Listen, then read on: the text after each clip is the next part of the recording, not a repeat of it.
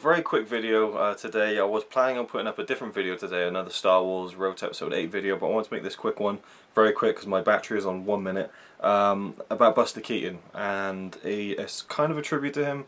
I found out that today actually marks the 50th anniversary of his death in 1966. In fact, he died just a few weeks after my dad was born, which is really interesting. But and it seems so strange to me, but so brilliant at the same time, that a man who's been dead for half a century still has the power to inspire other people and entertain other people.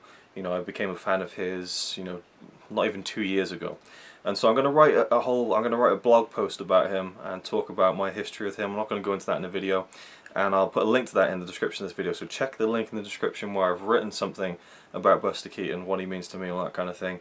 And I'll also leave links to 5 of his films, or 6, that I think you should check out if you haven't, because that's what I'd love to do on this, you know, not really the best anniversary to be celebrating or anything, but you know, he's been gone for 50 years, and so I want to try and get people to watch some of his films. So hopefully that blog post will do that, hopefully this video will do that, but also this week I will make a couple more videos. I'm going to do a video on my collection of Buster Keaton films, including this one that I just got, this amazing set from Massive Cinema. It's funny, I got this just a few days ago, funny timing, but yeah, I'll make a video about my collection. I'll probably make another one.